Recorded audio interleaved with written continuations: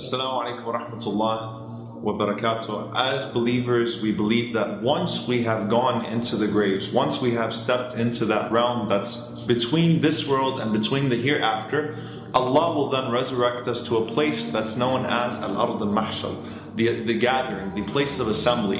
And it's a place that the Prophet Muhammad, peace be upon him, said is flat and there's no sin on the ground, there's nothing on the ground or on the face of the earth except for the creation of Allah. And God would cause all of the creation to come to this one place where every creation would stand in His place. He would only be able to occupy the place that He is standing in, and He would be completely stripped of all titles, completely stripped of even all clothes. Now, I know that may sound a little strange. How would it be that a person would be stripped of their clothes?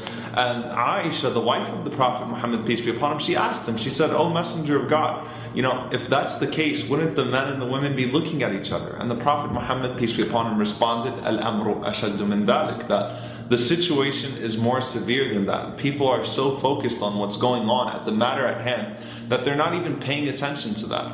And so from that, we believe that everyone would be made to stand as equal in the sight of God, and then Allah would call each and every single individual up to meet Him. And as the Prophet Muhammad, peace be upon him, said, there would be no translator, there would be no interpreter. It would just be you, your Creator, and your deeds. So on the Day of Judgment, as Muslims, we believe you either meet the mercy of God or you meet the justice of God. He will not be unjust to anyone. So the first rule of the Day of Judgment is La dhulm al-yawm in the Arabic language, which means there is no transgression today, no injustice today. Even the disbeliever would not have injustice committed towards them.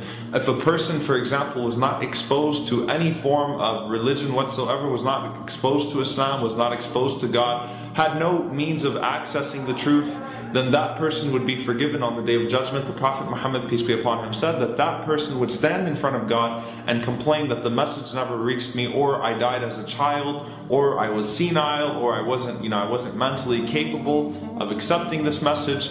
And so God would test that individual alone.